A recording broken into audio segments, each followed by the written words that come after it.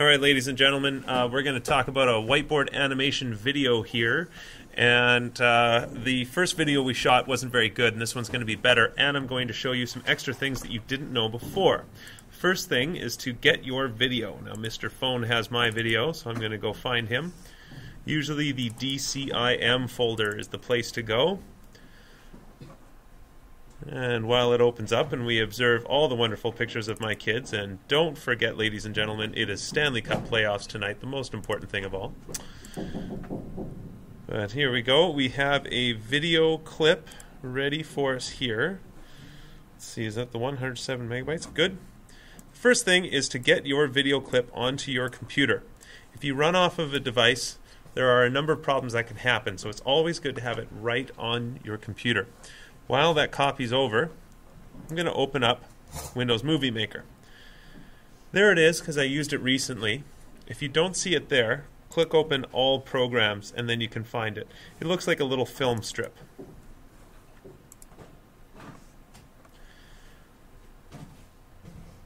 Once that has opened, it's going to ask you to click here for videos and photos. First thing is I want to find my photo or my video.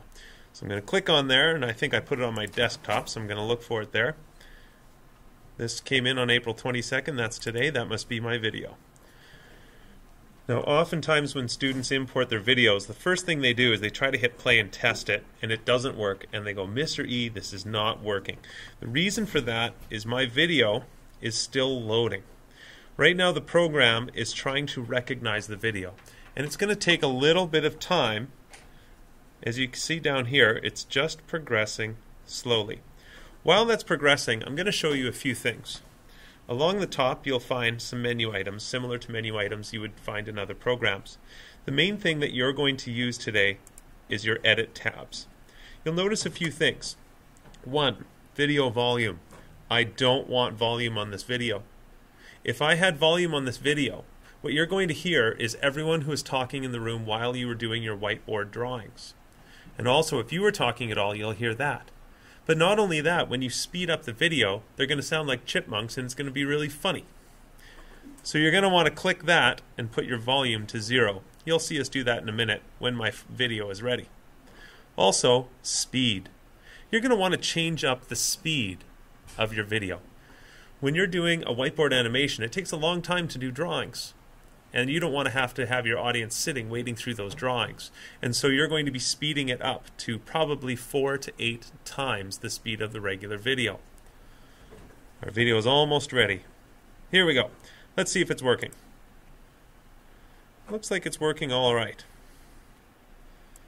Now the first thing, I noticed there wasn't volume there. Let's make sure our volume is on because we want to test things accurately. There we go. So we have volume, and Christopher making a really lovely face there. I'm kind of tempted to screen snap it just so I can post it. Now, I want to get rid of all this sound. You can see the sound on the bottom. So I'm going to go over here to video volume under the edit tab. Video volume. Nothing. Let's test it out.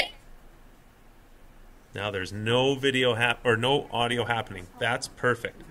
Now the next thing I want to do is I want to speed it up. So I'm going to speed it up here. 1 times.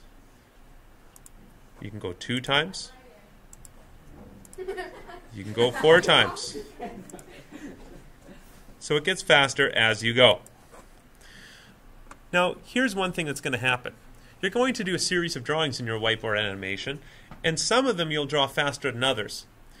You're going to do a narration overdub. And sometimes you're going to be narrating and you're going to realize that you need longer or shorter periods of time. For example, maybe this section right here, I need it to be shorter so I can say more about that drawing. Well, then what you're going to have to do is edit and split it. Here is your split tool. So let's say this section is where I want it to start going a little slower to give me more time to narrate. Maybe when I was recording and I narrated that part, it just didn't give me enough time. I'm going to say split. You'll notice it's now split into 2 video pieces. So I'm going to take this one, put that 4 times. Now I'm going to slow this one down. You know, I want it just 3 times. Maybe I'll just put a 3. Uh-oh, that says 32. There we go. Now you'll notice it's going to go not quite as fast when it hits this point. So it's still going fast, but not quite as fast. And here's where I want it to start. Here's where I want it to start going faster again. So I'm going to make a split, and I'm going to put that back up to 4 times. 4 times. So now I've got 4 times, 3 times, 4 times. I took my one video and I made it into 3 clips.